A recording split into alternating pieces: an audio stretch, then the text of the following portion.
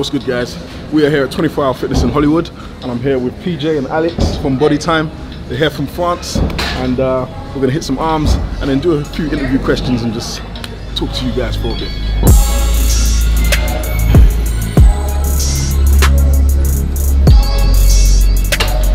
I wouldn't be able to get enough work.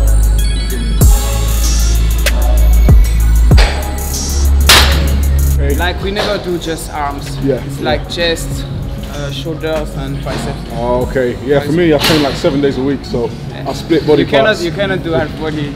Yeah, no. So I do single muscle groups each day, and then I double up on like legs. So legs will be like Wednesdays and Sundays, so let's get it in twice. Sundays, really? Yeah.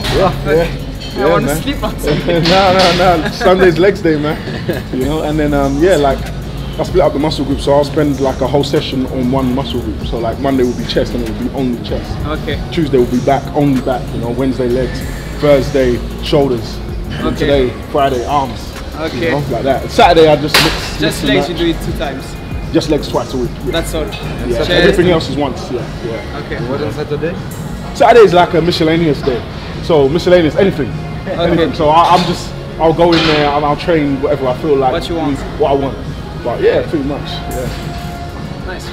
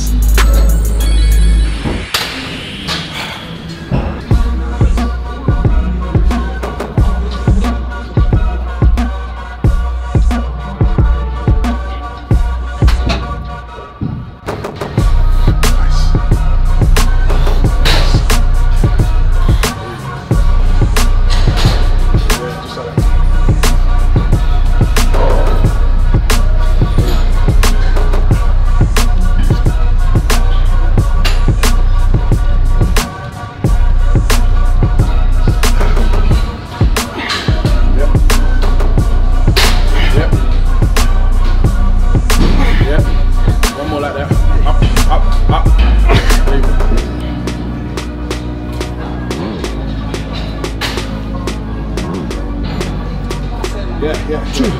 Nice. Nice. Good.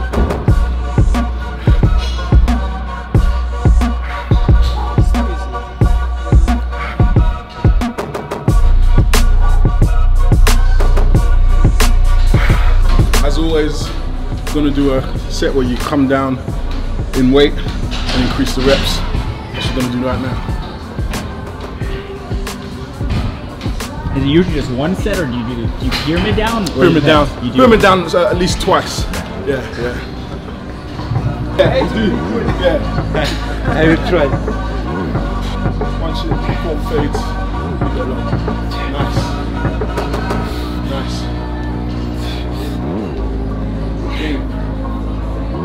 Yes, there we go. You're nice. 7. 18. One more. Squeeze them up. Up. There you go. See, I'm all about volume, and it's kind of shocking sometimes to other people when I train with other people, because normally, like I even asked PJ and Alex how many sets, and they said, you know, normally like 3 sets, which everyone has their own strategy, and which works for everyone. You know, I've got mine works for me. I feel my strategy can work for many, but you know, we all have our different strategies. So yeah, my strategy is lots of volume. You guys know me, man. So I'm like 8 to 10 sets, lots of so I pyramid up, stay up, come back down, which a lot of people won't be used to, but that's just my way. Thank you. Last set. One more. Last one.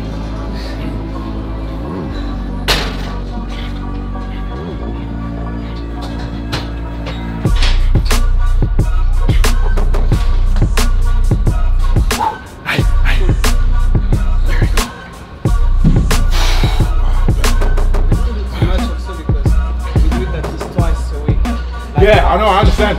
So we cannot do like 8, 10 sets. Yeah, no, that's what I'm saying. Like, because like even when I tell people I do one muscle group a day, they're like, is that it? That's not enough. But it's the amount of volume and intensity you should do on 8 it. sets of Yeah, sets a lot. exactly. And then I get the break before next week. Yeah, You know, need so to yeah, really yeah. destroy that Exactly part. that, exactly. Yeah. So I understand completely. Yeah. If you're doing it twice a week, then no way. Yeah, sometimes you have to rest. 3 times. Yeah. When you do half body, you do Okay. 6 times. Yeah. You do 3 times, especially for legs. Yeah. You can do heavy Oh, no way. 3 Yeah, times yeah. a week. Yeah, yeah. You're dead. No, I completely understand. You know, even when I do the legs twice a week, it's not the same. Like I'm splitting quads with hamstrings. Ah, yes, you know. So even then, I still get the break. You know. But we saw some video about you. You're really strong on deadlift and squats. Yeah, I like Man, you Deep squat, you do. Yeah. I feel good down there. You know, I feel stronger doing that yeah, than sure. normal squats. I feel stronger going as deep because I can drive out of there. Whereas if I come down to about here, I don't feel like I've got the power to rise up. So yeah, for me, I just I don't know the name in English, but in French we say the reflex. It's a reflex. yes, exactly. No, 100%. Yeah, it's reflex. So Yeah. for me, as soon as I'm down there, I have the energy to come back up. But if I don't hit that depth, then I don't feel as strong coming out. Yeah. But then that's just my strategy. Everyone will do what works for them. Before, I've been squatting for years. I've trained 18 years, so I've been squatting for years before doing that. And before that, I enjoyed squats, but I never felt comfortable under the bar. You know, now I feel fantastic under the bar. No matter what the weight is, I feel good. You know, so it's a good change that I made there.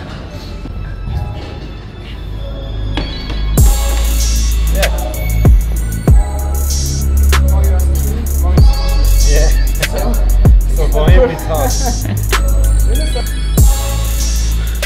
I'm going to persist with this, even though it's a bit of a struggle for me because I'm a bit wide. Plus my elbows feel a bit mad on that, but I'm going to persist with it. Take it easy, but I'm going to do it. Yeah. You do bodyweight stuff ever? Not really. I mean, I do chin-ups and pull-ups, body weight. You know, dips off a bench. Yeah. But other than them, I don't think there's any other real body weight exercises. You know, sometimes you do one exercise. My elbows hate that. You ever train? Yeah. And he can do it because he's skinny and Yeah. like push-ups. They can do yeah. 100 push-ups, but it's Yeah, the same yeah. for us. I think what I'm going to do, I'm gonna switch it up a little bit, but keep going. Moi c'est les poignets, ça me ruine. Ouais, j'avoue. But guys, even though you don't see me do this exercise is brilliant. This is a dope exercise for triceps, so the long head of your triceps. So if you can do it, definitely incorporate that in your routine. You can see the form there, that's perfect. Me personally, my elbows hate this. Anything over the head, my elbows hate, and it's from back in the day when I used to do heavy dumbbell, single dumbbell tricep extensions. I used to go ridiculously heavy, and I kind of killed my elbows back then.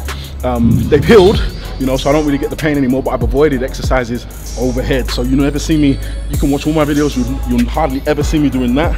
You'll never see me doing the rope. You know, I kind of avoided those. But it's definitely a great exercise if your elbows can take it. But You can do another I'm one. gonna switch it up and I'm gonna do this. There you go. Which I can do without issue. Do skull crushers bother you? Yes, They do. I can't do squat crushes at all. Because that's basically like, feels like Same the thing, same yeah. thing.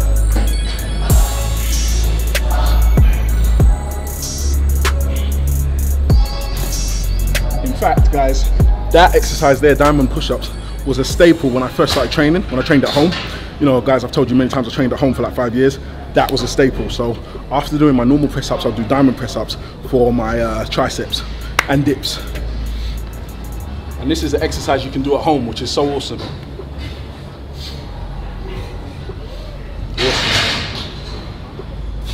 Nice.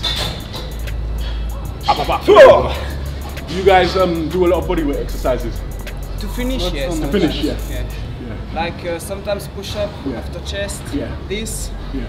and yeah, just pull up, no weights, just pull up. It's good to, guys, it's good to keep the bodyweight exercises in your routine as much as possible. Even when, you know, you feel like you've surpassed them and you start doing like weight training, always try and incorporate them, because the bigger you get, the more hard those exercises become. But if you keep them in your routine, then they won't be hard. You know, so I've always incorporated like chin-ups, so I can always do them regardless of how heavy I weigh, etc. And press-ups as well. You know, but then yeah, it's good to incorporate them regardless of whether you're just strength training or whatever. For flexibility as well.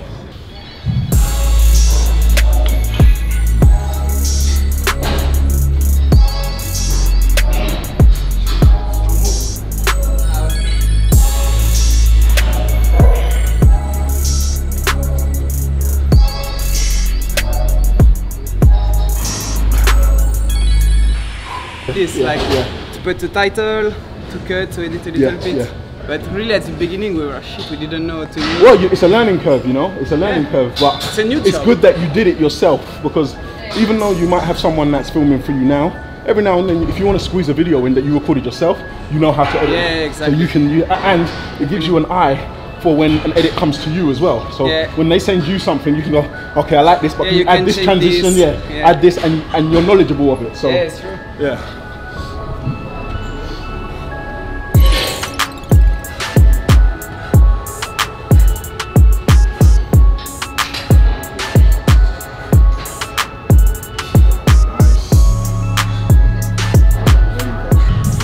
Guys, you see the exercise you just saw PJ do? If you're not strong on it, have a pillow there in case you fall flat. In case you fall flat on your face on the last one.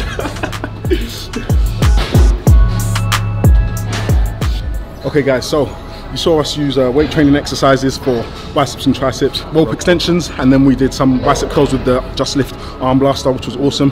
Concentrates on the bicep. What we're doing right now is some bodyweight exercises. So you saw us do the diamond push-ups for our triceps. We're now doing close grip pull-ups for our biceps.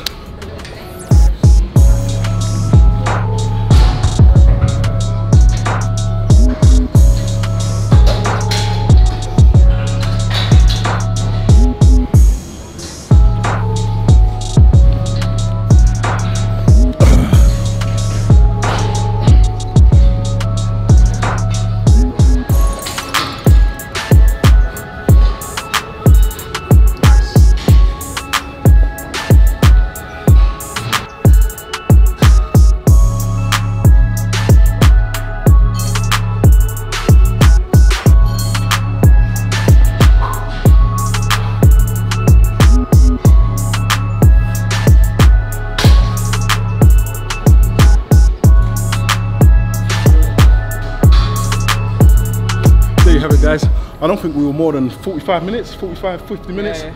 Good arms workout, good pump, hip biceps, triceps, done. Lots of volume, done.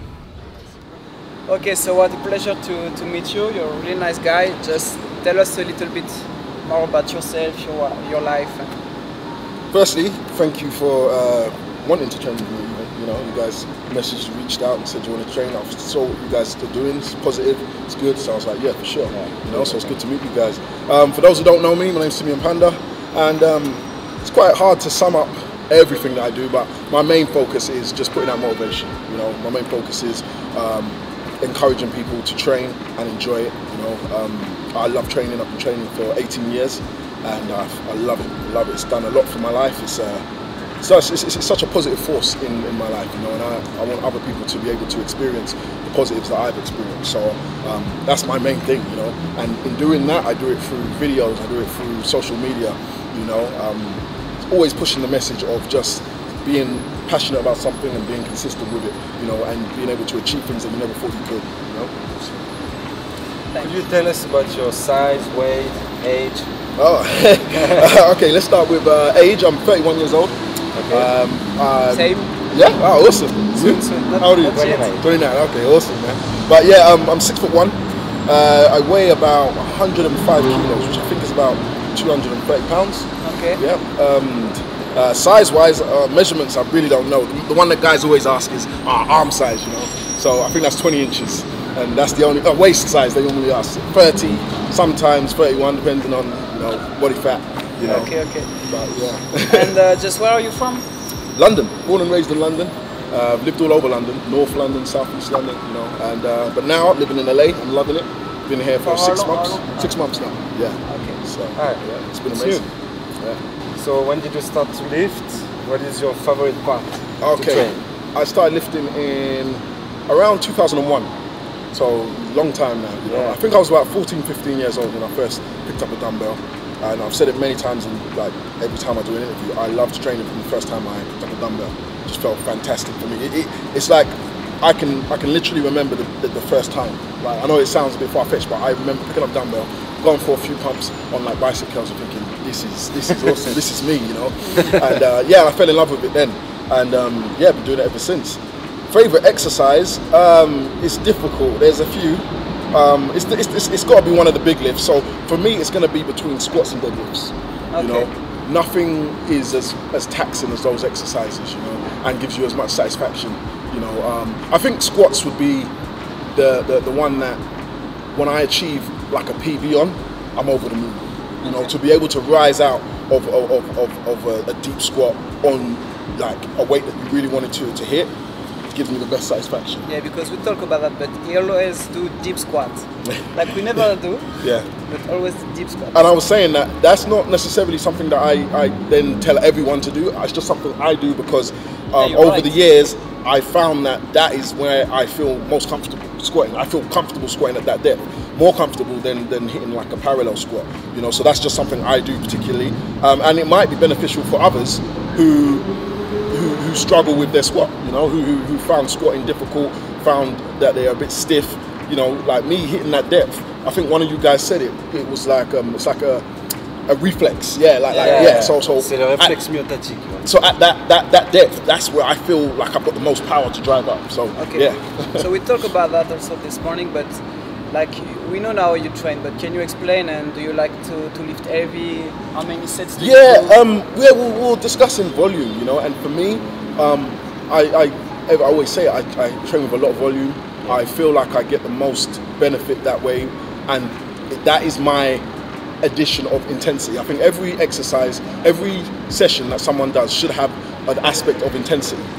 Whether that's a rep range, or whether it's the tempo that you lift. For me, it's the amount of volume. That is the intensity. The fact that, you know, I train like 8 to 10 sets of high volume, you know. So yeah, and that strategy's worked for me. It's given me strength and lots of mass. And did you compete? Yes, I competed back in 2013, 2014, consecutively, like about 4 to 5 shows back to back. And yeah, I really enjoyed it. I'd been training like 10 years before I did my first competition.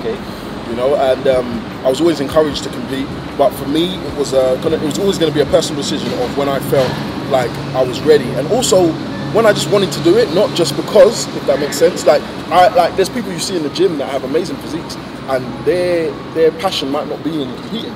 You know, so and that was me at the time. You know, and then when it finally hit, you know, I looked in the mirror one day and thought, you know what? I went to a show, and after watching the show, I was like, I want to be up there, you know. And then I thought, yeah, and I trained towards it, and I did it, you know, and I enjoyed it at the time. But it's not something I planned to pursue. It's not the reason I got into bodybuilding in the first place.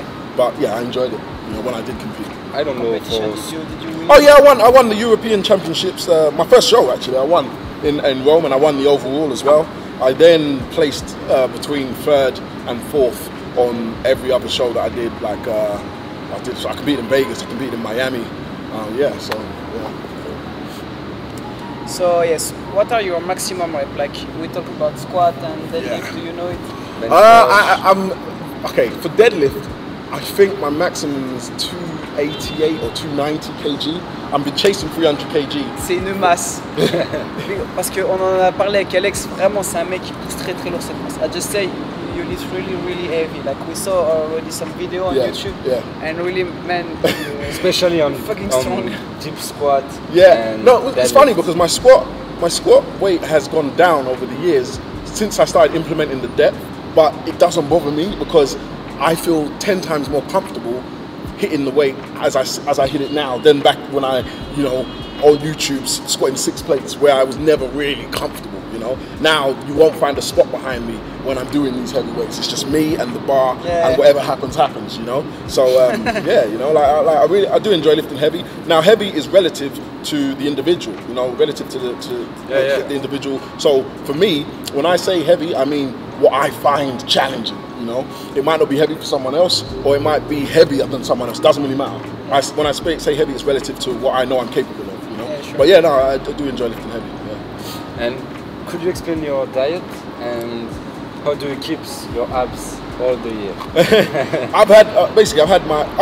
Let's get to the beginning, because what I don't want people to think is that like I want people to understand genetics as well, rather than just diet. Now, when I first started training, you know, when I was like 14, 15, I had a six-pack. Yeah. And I've never not had one since then. And the reason being is, obviously, back then I wasn't training. So how did I have a six-pack? That was just me having a fast metabolism and low body fat, you know. And I actually, when I first started out, used to eat bad and still had that six-pack, you know. But then, obviously, as I started training, I learned about nutrition and, you know, I fixed my diet, stopped eating rubbish, and I managed to maintain my six-pack and obviously increase the prominence of it. The way that I managed to do that now is I do eat clean, like as much as I can. Like 99% of the time I'm eating as healthy as I can. I have cheat meals as and when I feel like. That's like my way. I wanted to know about cheat meal. How many a week? How many a month? There's no quota for it. Okay. It's when I feel like I want one. But again, that's not something that I advise to everyone. It's because I can be disciplined in that area to have as many, to not have too many. Whereas if someone else were to do it and follow that strategy, they might get lost in it all and just end up eating cheat meals every day. But for me, that strategy works as in, I'll just, when I feel like eating a cheat meal, I'll eat a cheat meal. But 9 times out of 10, I'm eating as healthy as possible. You know, so usually 5 meals a day. Yeah. Not too much carbs. Not too much carbs. For me personally, I don't eat too much carbs. I do eat carbs, though. I'm not one of these people that say no carbs, or carbs is the devil. No, carbs is fine. You know, it's okay. I just eat the right carbs. I eat lots of whole grains, whole grain rice, whole grain pasta. You know. Cheat meal. What is your favorite cheat meal? It's difficult, man. I'll give you a range of things that I like. I like pasta. Like Italian food is my favorite. So a good pasta meal, whether it's a carbonara or whether it's lasagna or even just spaghetti bolognese. I'm hungry yet. I bet you. I don't know what you said, but I'm sure it's something along the lines of I'm hungry right now, right? You know. So for me, yeah, I love pasta. Cheesecakes. Yes, you're good. Like Cheesecake Factory. Yes. Oh, jeez. Like I love cheesecake. Cheesecake is my favorite. So if I had to choose one thing, it would be cheesecake. Cheesecake all day. Okay. You're my bro. Now, how do you see you in 5 years? What are your projects? 5 years, I hope to be on billboards, acting in major films or in huge TV series. You know, like that's where I'm aiming for. You know, and I'm hearing well right now. You're here for that. Yeah. So that's the goal. That's the big goal. Cool. And you take some lessons? I've started my acting lessons. I've started them about a month or two ago. It's going very well. You know, I'm with a commercial agency, so yeah. Well, let's just watch this space, you know. Cool. But I'm excited. Action movie? Action movie, that would be awesome. Yeah, that would be awesome. Action movie, man. And what about your YouTube channel?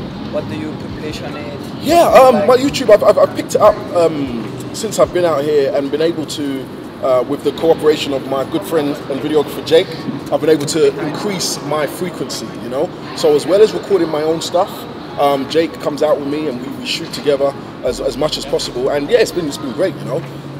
Before it was hard to get that frequency without having a designated videographer that shoots everything, you know. So, but now I've got that, I'm able to, you know, capture a lot more content. And what about yours? How do you start? How did you start? Brand-wise, okay, so I'm working Just Lift. You see Just Lift everywhere. Everything Just Lift. Just Lift for me is more than just a brand. It started off as a message to people. When I started using social media, I noticed there was a lot of talk of all sorts. Because like, when I always say this, when I started training, I was trained at home.